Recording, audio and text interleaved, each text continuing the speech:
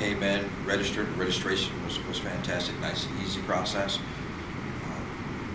I was told where to go, what to do.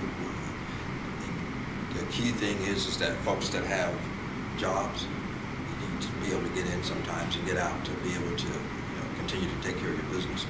But I got in, took the assessment, and the results were that I had some blockage, not a whole bunch, but some blockage, and that is something that is very important to know about. Once again, very easy process. The young man who was down there was also very cordial, made it nice and easy. Room was comfortable. As I said, just lie here. He'll ask you to breathe in, breathe out, certain intervals. Very, very unintrusive, easy process. And after you're done, you come back up and see Cindy. She goes through a battery of questions and draws your blood and things like that.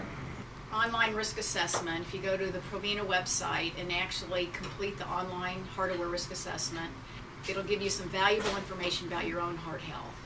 And if you are identified at risk for heart disease, you would have an opportunity to come in and go through some screening, which would involve cholesterol screening, diabetes screening, height, weight, body mass index, waist circumference, and possibly some other screenings as well. And a heart scan for calcium scoring is a great way to screen for early heart disease. We know if somebody's identified with calcium or hard plaque within their coronary artery beds, then you do have heart disease.